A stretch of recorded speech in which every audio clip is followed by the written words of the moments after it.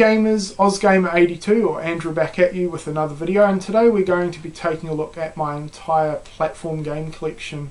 Platforming games are one of my favourite gaming genres of all time. Essentially this is the genre that really got me into gaming, so I do own quite a lot, so yeah, just thought this would be a fun video to make.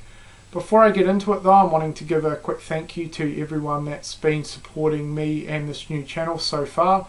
I've met some awesome people. A special thank you goes out to Gundam Russ though. He gave me a shout out in his previous video, so thanks a lot for that, mate. Really appreciate that.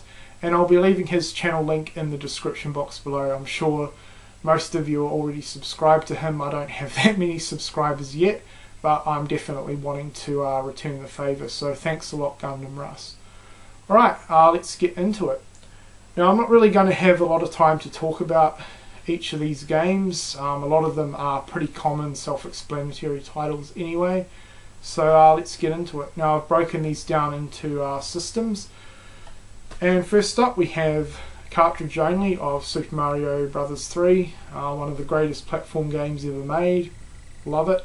I don't own a NES console, but I picked up this cart for a couple of bucks ages ago and it was worth it. I do own the game on various other versions though. Alright, moving on to PlayStation 1, we have Mickey's Wild Adventure. Great game, if a little challenging in parts. Awesome looking graphics as well, so definitely check this out if you haven't. Heart of Darkness, fairly underrated game, and like Mickey's Wild Adventure, the visuals in this are fantastic. There's some awesome looking claymation cutscenes, and it's just a really fun game, so Heart of Darkness.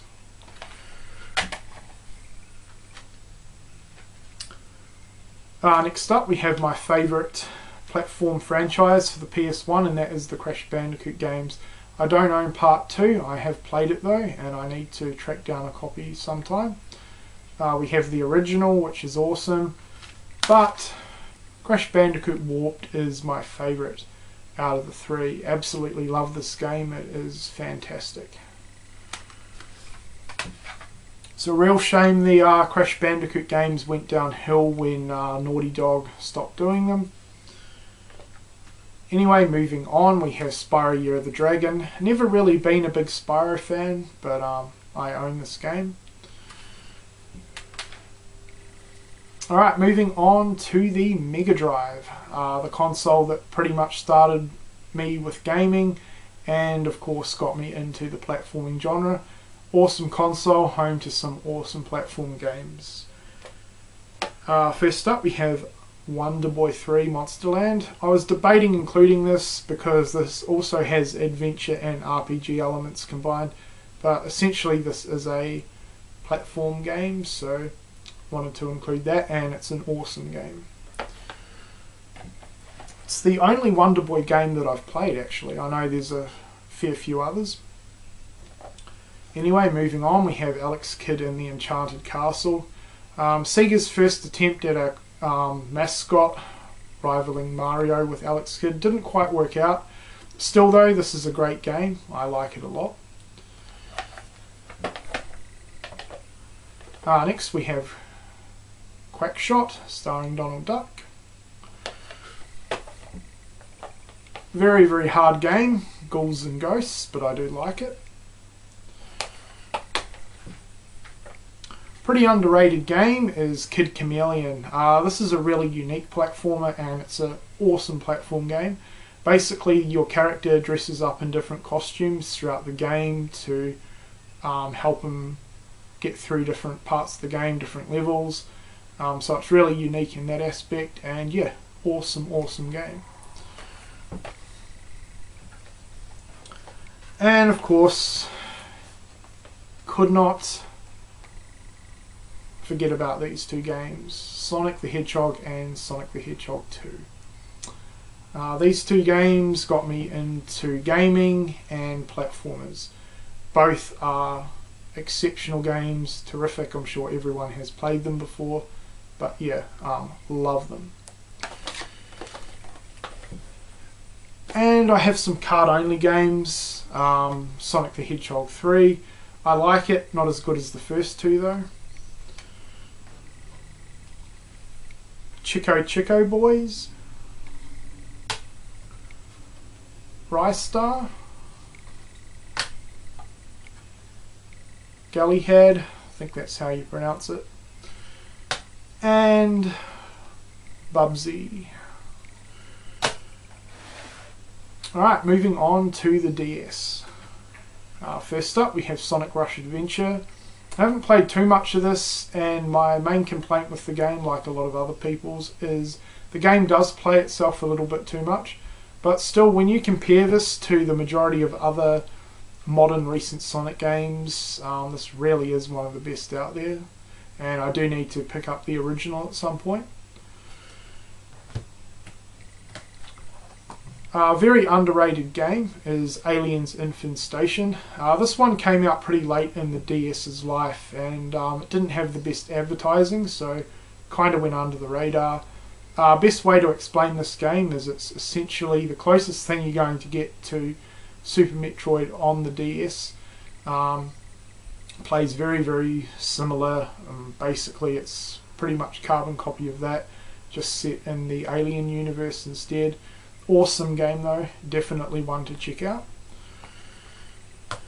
Moving on to the 3DS, we have Epic Mickey Power of Illusion. If you're a fan of the Castle of Illusion game on the Mega Drive, I definitely recommend this one. It's a slow going platformer, it's not a fast paced platformer at all, and the paintbrush elements are a little bit too gimmicky, but I still think this is a fantastic game, and visually it looks amazing.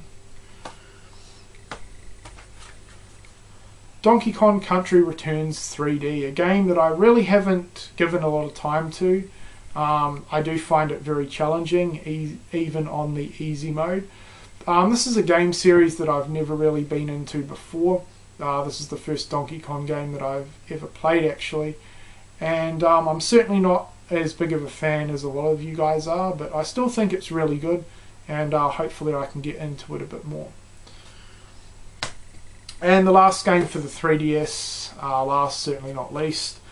Unfortunately, I don't have a physical copy of it because it came bundled with my 3DS XL, and that is Super Mario 3D Land. I would probably go as far to say as this is my favourite modern platform game of all time. Amazing, amazing game, and I would say that it is worth picking up a 3DS for this game alone. Absolutely love it. They did an incredible job with everything in that game. Alright, moving on to PlayStation 3. First up we have the Ratchet & Clank trilogy. This is the HD Remake collection, and I really haven't played too much of this on the PS3. I did play through these games on the PS2 and I love them, especially Ratchet & Clank 3. Not an official game, but wanted to include it, and that is the Sega Mega Drive Ultimate Collection. This has 40 Sega games, and of course it has a bunch of awesome platform games in it. If you're a Sega fan or a retro gaming fan, this is definitely one to check out. Little Big Planet 2, awesome game, and I do prefer this one slightly over the original. I used to own the original. In fact, it came bundled with my PlayStation 3, and it was essentially the game that really enticed me to pick up a PS3 when that first came out. But yeah, part 2 is amazing, and Medium Molecule did an incredible job with the community aspect of these games. Next we have Rayman Origins, which surprisingly I haven't really played a lot of. I really haven't put too much time into it, but from what I have played of it though, it is awesome. Then we have Sonic Generations. All I'm going to say is thank you Sega, you finally made an amazing modern Sonic game, so thank you so much. The one and only PS2 game is iNinja. Very, very underrated and a very unique platform game. Definitely one to check out. has some really different gameplay elements throughout. Alright, moving on to the Wii.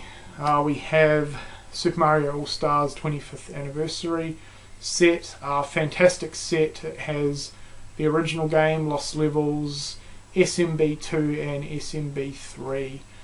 Really good disc release for the games. I was kind of debating including this one, but I do consider it a platform style game, and that's Metroid Other M. I haven't completed this game, but I like it. I certainly like it a lot more than the flack that it gets. I don't get all the hate towards this game. Yes, it is very different, but I still think it's a pretty solid Metroid game. What I consider to be the greatest 3D platformer ever made is Super Mario Galaxy. This game is absolutely incredible. It is 3D platforming perfection. So thank you, Nintendo. And I really need to get around to picking up the sequel. Next we have Klonoa. This is a really underrated Wii game, and I think it is rather hard to come by. It never really had a massive print run, but this is essentially a remake of the PlayStation 1 game. So if you've never played it before, I definitely recommend it. Very fun platform game, very colourful. And last we have Sonic Colors. I really need to get back and finish this game because I think the hype really got to me. I don't think this game is as good as the hype. I don't think it's terrible, especially compared to pretty much every other Sonic game that is on the Wii. This is the best one, but yeah, just never got around to finishing it for some reason, but I will get back to it. Alright, now I also own some downloadable platform games, Mega Man 2, then I own Euphoria, which is a pretty underrated and really awesome platformer for the NES. I own that on the Wii, and I also own on the PlayStation 3 Alex Kidd in Miracle World, which was an amazing platform game for the Master System too. It was one of the built-in games for the system. It's my favourite Alex Kidd game and one of my favourite platformers of all time. So yeah, that is it. There's still a bunch more that I would like to get. I'd like to get my hands on some of the Kirby ones for the Wii, especially Kirby's Epic Yarn. I've also heard pretty good things about Wario Land for the Wii, so I'd like to get that. What else is there? Trying to think. Oh yeah, the Jak and Daxter HD trilogy for the PlayStation 3 as well. But anyway, if you guys have any recommendations of platformer games that you reckon I should check out, please let me know. You guys know the systems that I own, so any recommendations for any systems would be fantastic. I'm really after some recommendations for some sort of hidden gem platform games for the Mega Drive, so that would be awesome. But yeah, recommend away. I would love that. And let me know some of your platform games, some of your favourite platformer games of all time, either via a video response or in the comments section below. Anyway guys, I hope you've enjoyed this video, and thanks for watching.